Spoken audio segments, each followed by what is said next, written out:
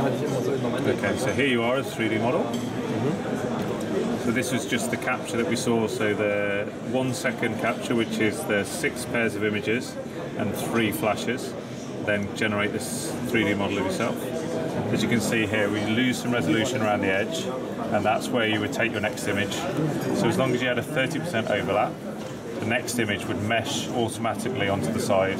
So you would then have the front of your face and your ear. You'd rotate round, you'd take another image from here, that would capture this area, and then you'd take probably 2 images from the back of the head.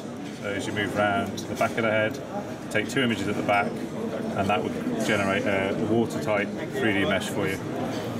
As you can see there, we can change the illumination. So we've even picked up the fact that you were wearing some glasses before, so you can see the area and the ridge of the nose.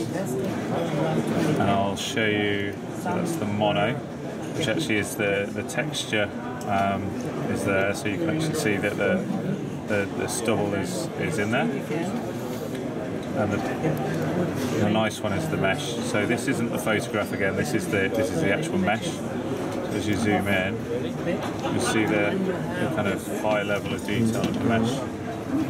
It's very photorealistic, isn't it? Yeah, exactly. And this is what kind of makes it attractive to the guys that work in animation and computer games, because it really is that kind of photorealistic mesh. And it's actually a coloured mesh, so that makes a lot of difference. Yeah.